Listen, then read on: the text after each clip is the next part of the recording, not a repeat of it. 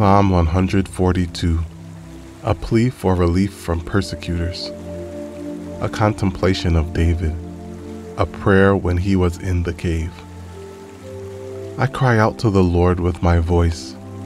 With my voice to the Lord I make my supplication. I pour out my complaint before him.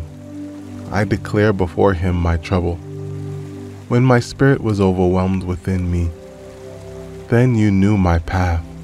In the way in which I walk, they have secretly set a snare for me.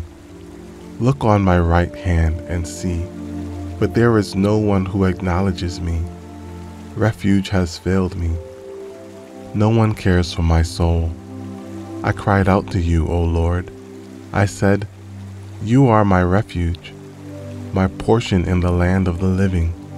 Attend to my cry, for I am brought very low. Deliver me from my persecutors, for they are stronger than I. Bring my soul out of prison, that I may praise your name. The righteous shall surround me, for you shall deal bountifully with me.